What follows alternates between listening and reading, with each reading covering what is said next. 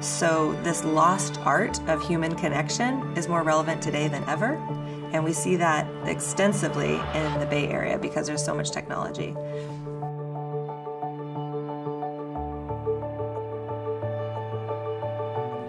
Today, more than ever, the concept of mindfulness and being whole and complete, it's real and it's expected by our workforce. It's a lost art just to be able to make a connection and have eye contact.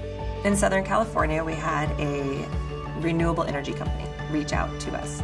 And they were faced with, we have a training department, we have some infrastructure for training, typically on more of these skills of the job.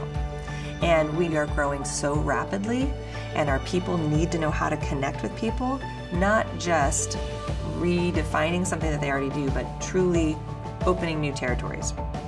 So we were able to have multiple engagements to really understand their outcomes that they were looking for, the primary competencies, again, that they needed to see in their people. We worked with them in North America, multiple locations, developing a 2-day program that we delivered. It looks like it's going to be a 3 to 5 year plan that can really address their global needs. And then the byproduct of that is to really build out a team that is excited about innovation, excited about that transformational thinking, and really get to know your coworkers as well as your clients in a way that can create relationships to drive long-term success and develop ourselves to meet success as we define it.